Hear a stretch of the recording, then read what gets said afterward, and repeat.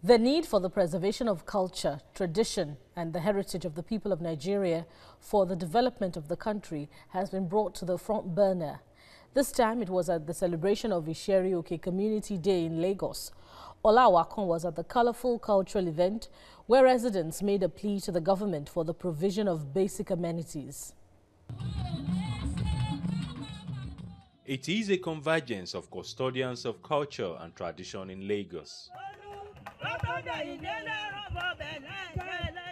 Masquerades on display.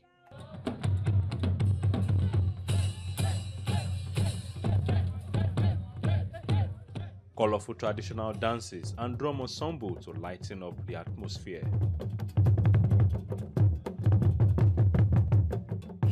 This is the 27th edition of Iseri Oke Day, where community leaders, traditional rulers and residents meet minds on developmental issues. It is also an avenue to access government presence and demand intervention where necessary. Apart from the secondary school, nothing. So we are neglected. We are appealing to them to help and develop our town. With this, our present governor has done so well, but we are appealing to him that by next year edition, we want to be more colorful than this. I want the governor to send a representative. The electricity in this community is getting better, so we still want more improvement. And then the roads, the government is trying, we want more improvement.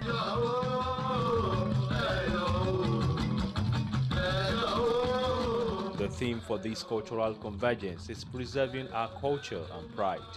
Iseri Oke of Ibejuleki Kingdom emphasized the urgent need to appreciate and respect the Nigerian culture and tradition, as well as leverage the nation's diversity to boost tourism.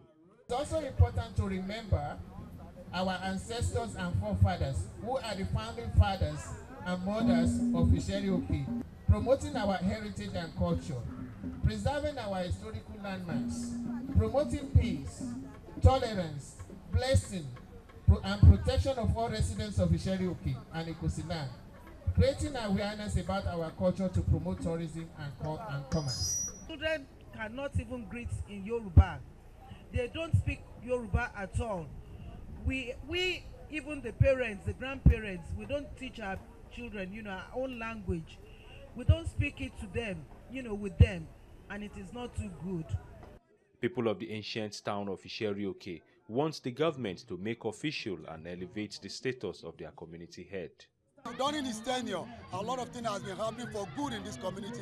Has served for the past 42 years that he has not even been recognized officially by the government. So we are appealing to the government. Community Day celebrations of this nature is to bring about social, economic and infrastructure development. Although government officials were absent, but residents of Iseri Oke community look forward to the commemoration translating into necessary developments. Ola Awakan, TVC News, Lagos.